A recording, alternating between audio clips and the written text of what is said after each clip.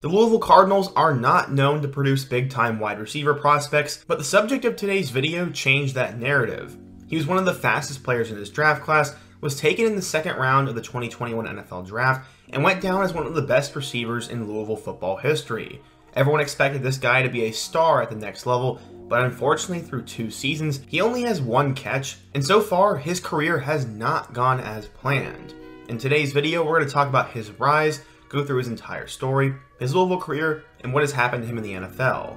But before we get into it, we are so close to 100K, so be sure to hit that subscribe button if you want to help me out, leave a like if you want to support today's video, turn on notifications so you never miss when I upload, and let me know what player, team, situation, or topic I could do next. Now, let's get started. So you're probably wondering who the subject of today's video is, and it is none other than former Louisville and current Ram wide receiver, Tutu Atwell. But in order to understand what has gone wrong for Atwell, we first need to go back in time. Going back in time, football ran in his family, as his dad was a star wide receiver for the Minnesota Golden Gophers during the 1990s.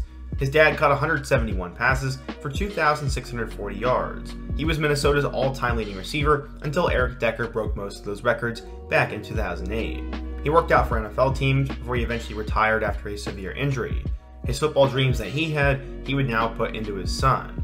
He said, quote, "I'm happy to see him be able to kind of accomplish one of my childhood dreams. I would be very proud of him to accomplish some things that I wasn't able to, and that will be getting drafted and getting the opportunity to play in the NFL. But we need to go back to the beginning for Tutu. That is not his real name, as his birth name was Chatarius Atwell Jr., but his dad called him Tutu. Apparently when he was 3 or 4 years old, one of his cousins couldn't properly pronounce his name, and I guess it just stuck. He was always an athlete and would dominate on the field, and that continued throughout high school. He eventually got to Northwestern High School in Miami, Florida, which has some notable alumni, including Chad Johnson, Antonio Brown, Devontae Freeman, and Teddy Bridgewater. He was a big-time player, but the local power Miami was not interested. But why was that? His high school coach said, quote, "They thought they had to pursue him as a quarterback. Tutu knew all the time that he was an athlete, and he knew what he was going to be playing in college. Miami probably thought we had to get him as a quarterback, so we're not going to take him. He's not what we want in a quarterback," but Tutu knew all along that he was going to be playing at a different position that he is playing now. Louisville knew that, and Tutu knew that, so that's why they recruited him. So yeah, obviously Atwell was playing quarterback, and he threw for more than 4,000 yards, while also running for over 1,500 yards during his time as a 4-year starter there. During his 4 seasons there, he completely re-energized the program. He was good, but many schools didn't really recruit him that hard, and because of the lack of size and need to change positions, Atwell was barely recruited, and his dad's school in Minnesota didn't even offer him. Tutu originally committed to Florida Atlantic, but then he decided to back off after an offer from Louisville came, which changed the game. He eventually chose the Cardinals over Florida Atlantic, Florida International, and Ohio, but why? Honestly, I couldn't find anything on that, but I'm assuming the Teddy Bridgewater connection and the fact that the Cards were his biggest offer were probably why. So what did the scouts end up having to say? One said, quote, "Atwell is a slithery athlete who is a headache to contain in space, making his future transition into the slot that much more appetizing. Atwell will never be the biggest receiver on the field, but he's always a missed tackle away from lining up the scoreboard. This is an elusive, hair-raising playmaker who can make an impact in a number of different ways." Despite getting decent hype, scouting services were not very high on him. According to 24/7 Sports, Atwell was a 3-star recruit, the number 57 athlete, and the 728th best player in the class of 2018.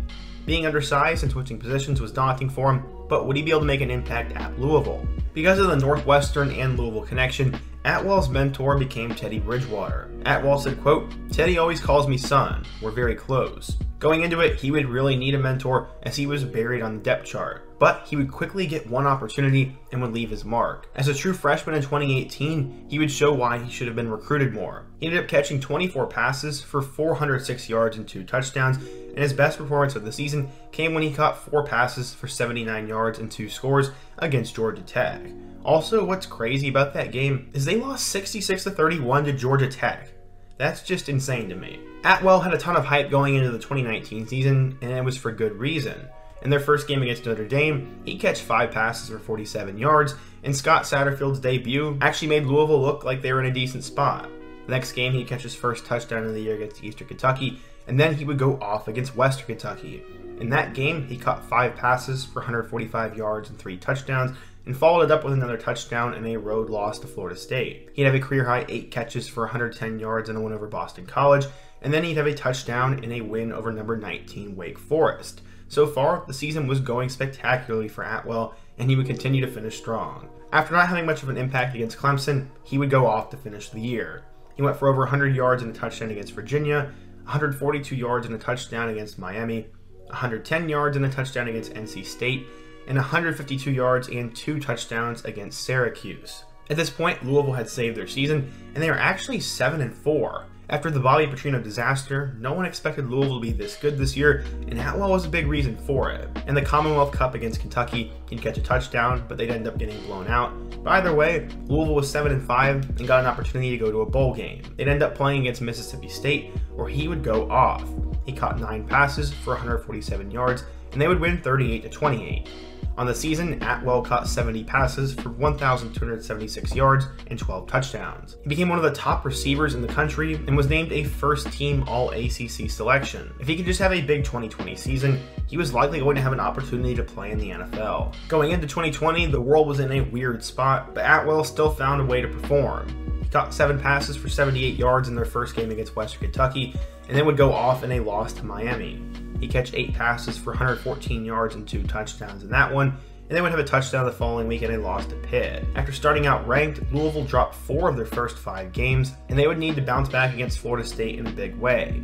In that game, Atwell averaged 43 yards per catch and had 2 total touchdowns, and they would beat the Seminoles 48-16. After that, Atwell had a decent showing against Virginia Tech, had a touchdown against Syracuse, and then had a touchdown in their final game against Boston College. Louisville was not able to play in a bowl game, so Atwell would finish the season with 46 catches for 625 yards and 7 touchdowns, with 1 more score in the running department. Atwell was named a second-team All-ACC selection, and after a tremendous 3-year career at Louisville, he decided he was going to declare for the 2021 NFL Draft. As he declared for the 2021 NFL Draft, scouts were split on how Atwell would translate. While he had insane speed, had good hands, was explosive, and was a big play waiting to happen, many were concerned about his small frame, how short he was, the lack of strength, and how much of a role he'd have outside of just being a slot receiver. It didn't really matter though, as he was a true home run hitting kind of player and had serious speed that the NFL was looking for. He didn't have to be a Pro Bowl level receiver every year, but if he could just make big plays, he could be a good piece for an NFL team. That is why the Rams decided to take him with the 57th overall pick in the 2nd round, giving off the narrative that they believed in him. Going into the 2021 season, Atwell would first start out on special teams. He'd end up appearing in their first 8 games, but only saw 10 total snaps on offense. He was definitely more of a special teams player, and then after the Week 8 game against the Texans, it was announced that he'd missed the remainder of the season with season-ending shoulder surgery. This was a huge blow to both the Rams and Atwell, and with him only being 155 pounds, those worries that those scouts had were seemingly coming to fruition.